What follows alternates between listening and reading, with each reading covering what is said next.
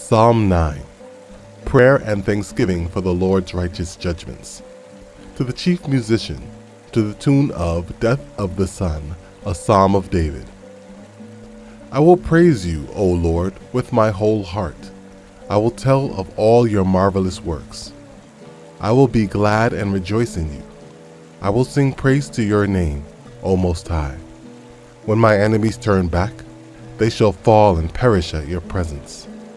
For you have maintained my right and my cause. You sat on the throne judging in righteousness. You have rebuked the nations. You have destroyed the wicked. You have blotted out their name forever and ever.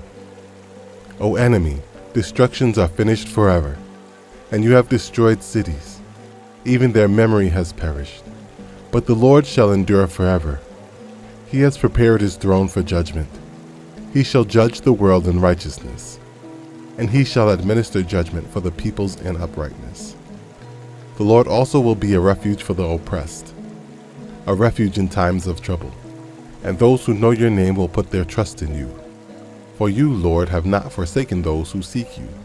Sing praises to the Lord, who dwells in Zion. Declare his deeds among the people. When he avenges blood, he remembers them. He does not forget the cry of the humble. Have mercy on me, O Lord. Consider my trouble from those who hate me.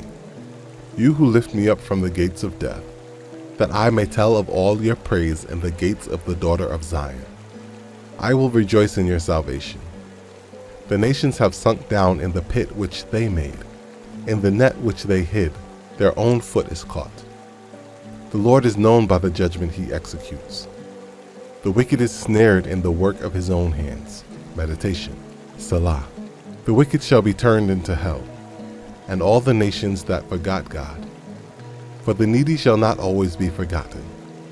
The expectation of the poor shall not perish forever. Arise, O Lord. Do not let man prevail.